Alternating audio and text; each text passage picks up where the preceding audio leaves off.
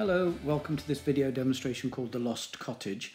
I have other video demonstrations as well on YouTube if you'd like to have a look.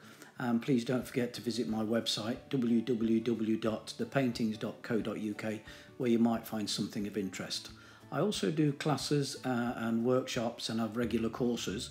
If you're interested in a demonstration or workshop or one of the classes, please let me know. Okay, enjoy the demonstration and I'll keep you informed as we go along. Okay, the video is playing at twice normal speed, so it will allow us to go through the painting quite quickly. As you can see, I added some strong darks into the top of the painting just to give it some drama.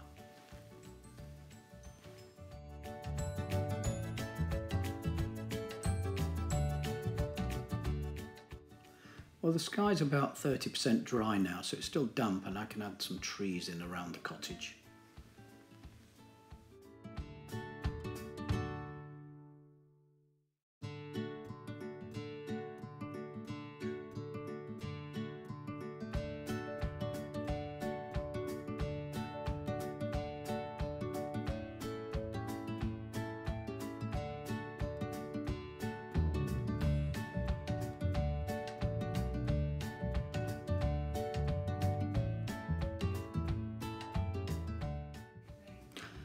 And now with a nice cool grey, I want to add some distant mountains. It balances the cottage on the right hand side of the painting.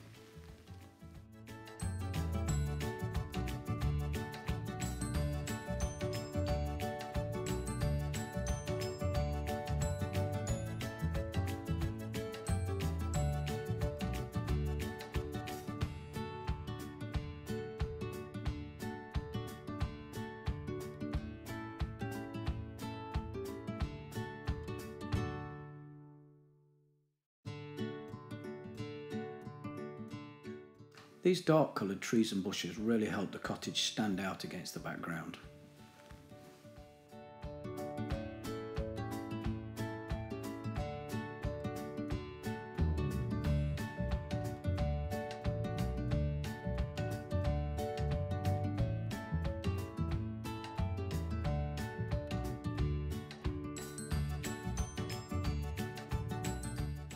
I'm now mixing a variety of greens for the foreground fields just in front of the cottage, and I will leave the path in white and put some darks on later to highlight that track.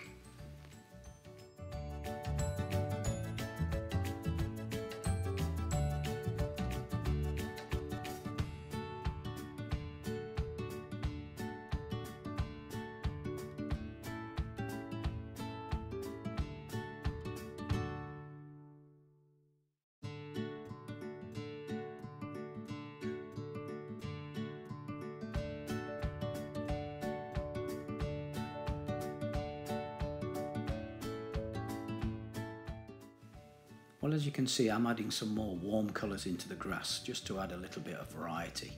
But I'm also going to highlight the path with a dark colour and then use that dark, stretch it across the path to give it its form and shape, and it adds a little bit of interest and texture in the foreground.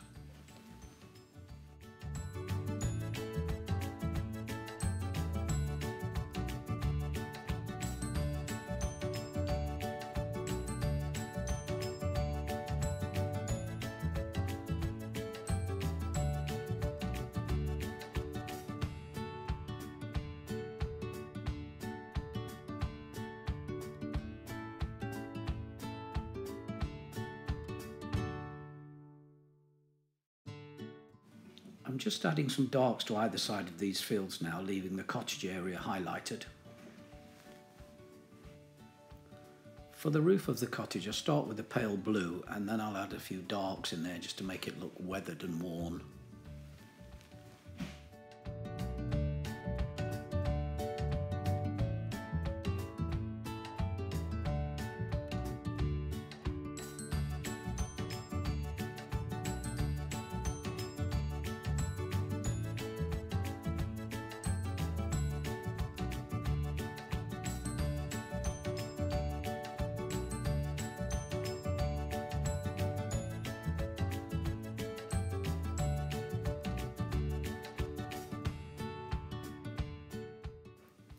I'm painting the cottage walls now and I'm using quite a warm colour. What I should do then is add a dark shading to each side so we've got depth and form.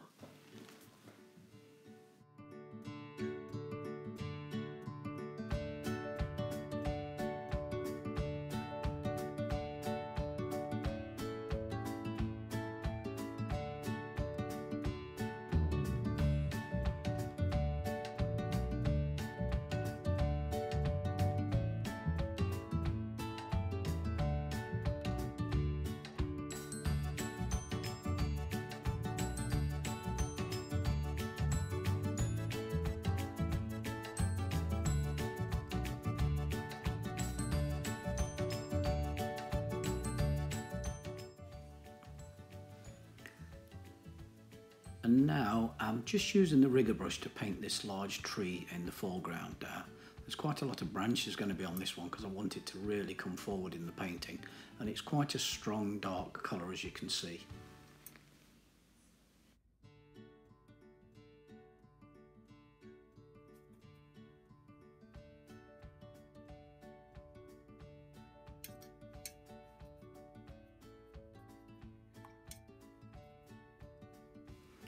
I always find a line of fence posts helps guide the viewer into the painting, especially when it leads along this path into the cottage.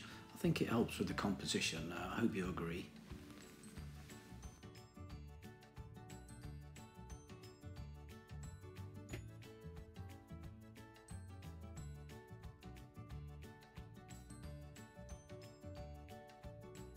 And then I did a similar thing on the other side of the path, with the posts getting larger and larger in the foreground, which adds recession to the painting.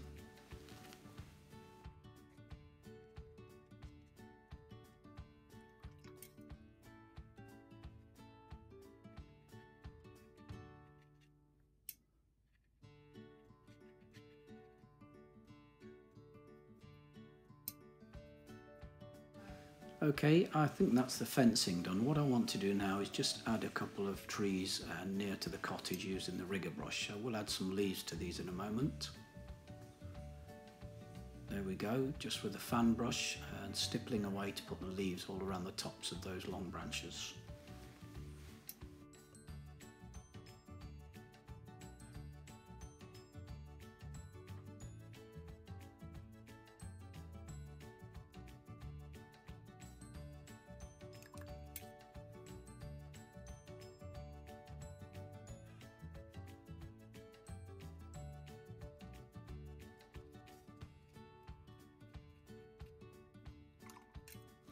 Well, as you can see, I'm still using the fan brush, but I'm using it to create extra depth by putting some darker paint into the foreground of the path.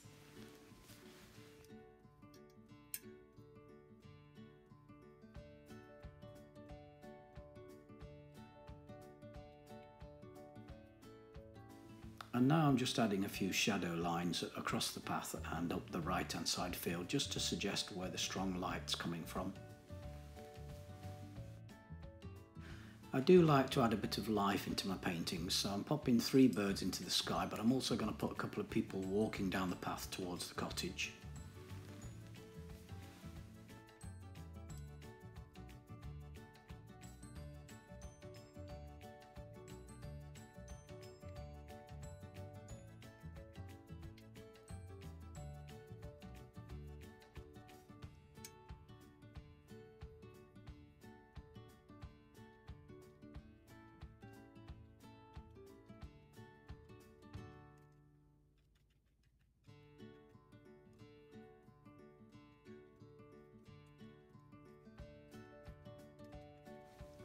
Well, there we go, we're finished. Thank you for watching. Hope you enjoyed the demonstration. Don't forget there are more on YouTube if you'd like to watch them. Hopefully we'll see you again soon. Bye for now.